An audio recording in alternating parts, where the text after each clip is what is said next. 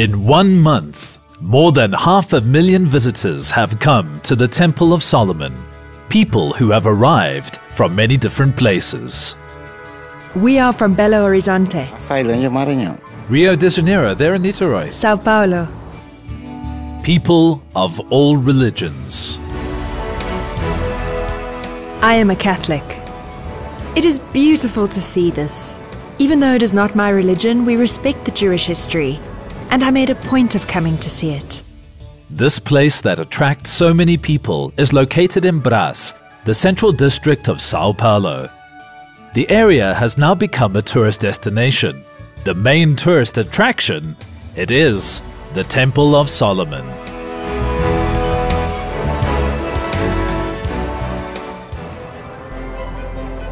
A little more than a month after the inauguration, the Temple of Solomon, besides being a religious building, has already become one of the main tourist attractions in Sao Paulo. In truth, there are very few places in Brazil that receive as many visitors as the Temple of Solomon does every day. This group came from Piracicaba in the interior of Sao Paulo. Mr. Pedro and Mrs. Marcia, who are Catholics, are here for the first time. Mr. Pedro has traveled all over the world and has visited religious temples in many countries, and he wanted to have a close look at the Temple of Solomon. I think the architecture is extraordinary, and this attracted my attention. Here, the history of the Temple of Solomon is told in detail. The pastors who guide the visitors are dressed like the priests in the temple days. What we're teaching here is not religion, so everybody, even people who are not of any religion, come here. They are welcome. Our doors are open for them. At least 400 people a day join a special tour. They are always accompanied by a tour guide. The one place that interests visitors is right here.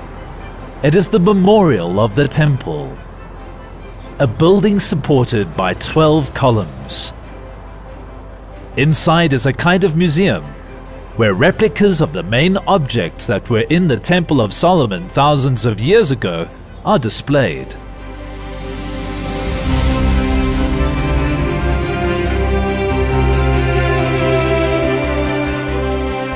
All replicas are gold-coated and each object has meaning. Amongst all the objects that are here in the museum, those which attract the most attention are this gold-coated replica in a reduced size of the Ark of the Covenant. Also, the model of the Tent of the Tabernacles gets a lot of attention. This tent was built to keep the Ark of the Covenant. This model was made on a scale 10 times smaller than the original. But here in the Temple of Solomon, another tent was built, which is the same size as the original tabernacle that existed thousands of years ago. It was rebuilt to the exact measurements and details of the original tabernacle. The size, the shape, the colors, the covering, everything is the same as the tabernacle built almost 3,000 years ago. They say it was the skin of a badger or marine animal which was used as the outer covering to be water resistant and to withstand the heat in the desert. Then there was what is similar to the skin of a ram, dyed red. This was the second covering.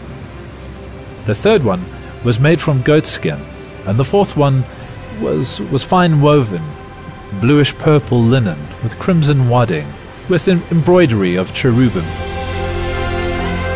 Inside there are replicas, in real size, of objects from the old tabernacle. The replica of the Ark of the Covenant is guarded by cherubims. The tour takes about 1 hour. It is spectacular. This is something extraordinary. There is nothing to compare with this. Carolina is a doctor who came here with her mother, Vera. You were a bit emotional. Yes, I was emotional, especially inside there. I relived what was written in the Bible, and it touched me deeply. It is as if we were there. It is truly a great experience, and everybody should take the opportunity of doing this tour. For some groups, such as these people, this visit has a very special meaning. They are all Jews who live in Sao Paulo, and they came to see with their own eyes a place that has so many references to Israel, their homeland.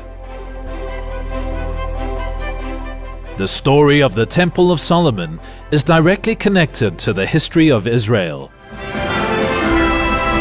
The first temple was built in Jerusalem by King Solomon. It was destroyed sometime later by the Babylonians. And burn this entire temple! Rebuilt on the same place, the temple was again destroyed, this time by Romans. The reconstruction of a temple which no longer exists in Israel leaves Jewish people amazed. It is a realistic replica of the temple in the Bible. It is part of our history. And I think it is spectacular. The stones that are on the facade and the interior of the temple came from the region of Hebron in Israel. I'd seen some parts of it on TV, but seeing it live is extremely impressive. The group becomes emotional seeing the temple's majesty, and at the same time they are amazed with the attention to detail. It is good. It brings peace in Israel and Jerusalem. This is what is important: peace and love. More than 300 people were trained to receive the visitors. Danielle cannot even tell how many photos are taken every single day. She is one of tens of photographers who volunteer to record the visits here.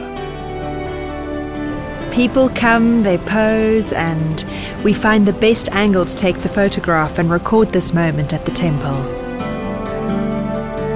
All photos taken during the visits are posted on the official page of the temple on the internet. On this social network is a record of groups who came from Honduras, Uruguay, Bolivia, Italy, England, and China. We have caravans from other countries that have booked to come and visit. So I believe the temple is drawing the attention of many tourists. This group, which is staying at a hotel in the CBD of Sao Paulo, came from Mexico just to visit the Temple of Solomon. These 67 people are all in Brazil for the first time. Jose Anastasio is a businessman. He explains that he came with the group because the temple is a great novelty, so much so that it is already being referred to in Mexico as the 8th wonder in the world. The group traveled in 2 buses to the suburb of Brás. When they arrived and were still outside, they look on amazed. Magnificent. They take many photos to remember this moment. The Mexicans join a tour.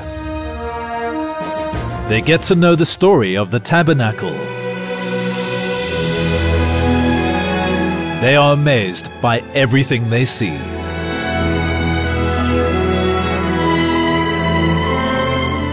When saying their goodbyes as they leave, they know that they will go back to Mexico with a wonderful experience to share. This is a marvelous thing. Admiration for the temple is also spreading to the virtual world. The Temple of Solomon already has more than 500,000 followers on the internet. It is already part of the Sao Paulo tourist site, among the important places to visit in town. The Temple of Solomon. From the pages of the Holy Scriptures of Christianity to Sao Paulo. A landmark in the city, a new postcard that amazes Brazil and the world.